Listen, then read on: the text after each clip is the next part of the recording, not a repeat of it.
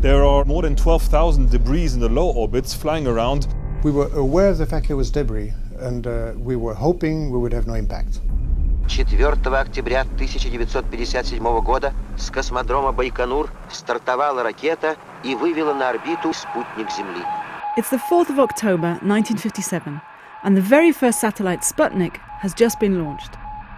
Nowadays, there are over 700 operational satellites orbiting above our heads, sending the signals for our phones, television, weather information, and GPS.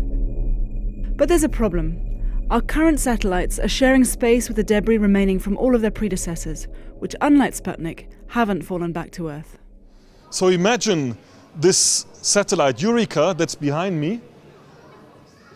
Imagine it having a collision with another satellite about the same size, provoking or giving thousands of new debris, each at least the size of a fist and more than 1 kilogram in weight, flying around the orbits and destroying other satellites. In 2009, the expected happened, and the American Iridium satellite collided with debris from an inactive Russian satellite. The result? 2,000 more pieces of debris and the destruction of a $55 million satellite. Something has to be done about this problem. Collisions between satellite and debris are bound to happen. And as one collision multiplies the number of debris and can create up to 2,000 additional debris, there's going to be an avalanche effect, and more satellites are going to be kicked out or destroyed in orbit.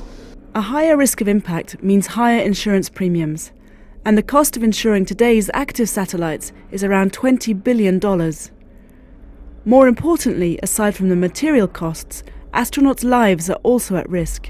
We were aware of the existence of debris when we were spacewalking. In a human spaceflight, we had really this ethic of not leaving anything in space, except if we had to for safety reasons. The International Space Station has to frequently maneuver to avoid some 12,000 larger pieces of debris that are constantly monitored. These larger pieces of debris measure at least 10 centimeters wide, just like SwissCube.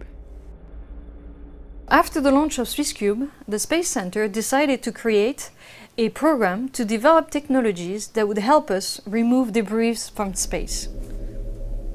The challenge for CleanSpace One is to go up there and rendezvous with SwissCube and then grab it and then bring it down to enter the atmosphere.